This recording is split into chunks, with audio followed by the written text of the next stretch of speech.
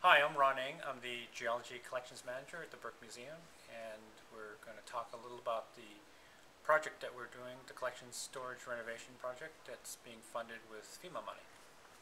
The basement storage areas were not really designed as museum storage space, and so they're not easily used in any kind of efficient manner. So we've had long been searching for ways to improve it.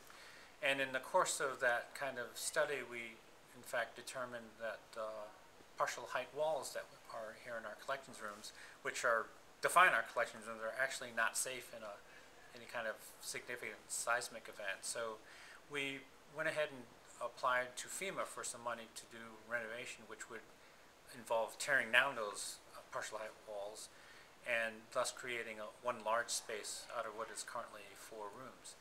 And in that resulting large area, we will have compactors, actually 2 compactor systems installed, and that would, in a sense, buy us more storage space without actually doing major renovation to the building. So this project actually involves most of our storage space, and it will require us to actually move approximately half of the division holdings into temporary storage space so that the construction people can come in and do the actual construction work. So we're talking something on the order of, we're guessing 2 million specimen lots that will have to be packed up and moved.